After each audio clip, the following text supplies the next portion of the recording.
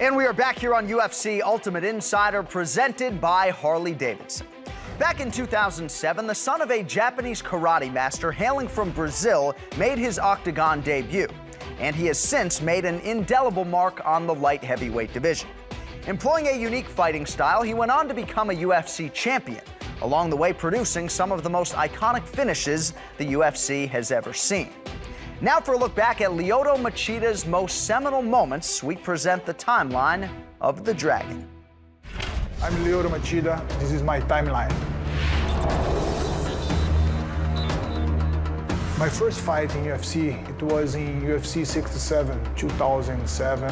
Lyoto Machida! My opponent was Sam Hoger. My first fight in Vegas, it was a dream for me. Another beautiful leg kick and some nice knees. My main goal was the win. If it was submission, if it was knockout, doesn't matter for me. Boom! I just wanted to win the fight. As expected, it's Machida by unanimous decision. UFC 790, I fought Sokuju. I was underdog that fight. Everybody talking about the Sokuju. Sokuju is one of the best fights in the world. You almost want to just sit back and watch Sokuju and soak it in. But I kept my focus and escaped from him. When I saw his stepping, I threw my punch and I hit in his chin, and he fell. Sokuju got caught, and now Machida trying to take advantage. And when I threw my elbows in his face, I felt, oh, now at the time I get my katagatame. And he's out now. Oh, he's got it. He's got it. 5 seconds remains. Plenty of time. Sokuju's going to win. It is all over. Lyoto Machida remains unbeaten. I fought Thiago Silva, UFC 94, January 2009.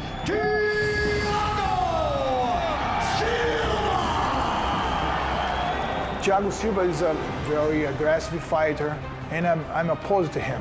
You want to touch it up, do it, now go back to your corner. Let's go. When the fight started, Thiago Silva comes like a crazy guy, you know? But every time when I hit him, I put him on the ground.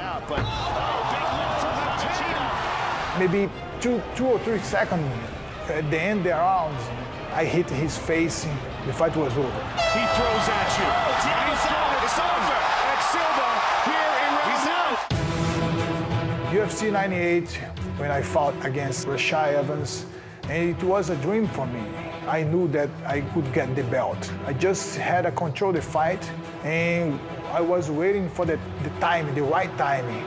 He opened the window for me, I threw a lot of punch, and never stopped. I just stopped when I knocked him out. He's down! He's out! It's all over! He's out! Lyoto Machida is the new UFC light heavyweight champion! And then now I put the belt around my waist. I finally get my dream, and I became a UFC light heavyweight champion. UFC 129, I fought Randy Couture.